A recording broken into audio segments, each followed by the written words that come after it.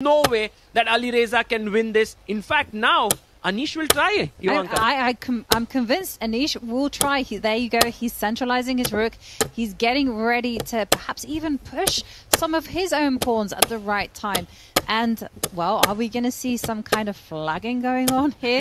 Remember, at this time control, everything is allowed, and you are allowed to be ruthless. Yes, and right now, Alireza has 1 minute 32 seconds. And if Anish manages to flag him, that would be something, because Alireza is known for his speed. Exactly. And one thing, though, if Anish wins this, then PBG Alaskan Knights could be in the finals. Well, they will definitely be in the finals if they win this match. Absolutely. And Anish has no intention of a draw, but I get this feeling that if at some point Alireza claims this... Oh, he had left the piece. He had left it. Oh, what's happening? Drama. He left his rook, and Anish is saying he had left it there. The rook was there, you had left it, you can't pick it up and move again. Yeah. So he let go of this rook whilst it was on a square. Oh, and that was a blunder. Look at this. We have a skewer now with the bishop attacking both the rooks.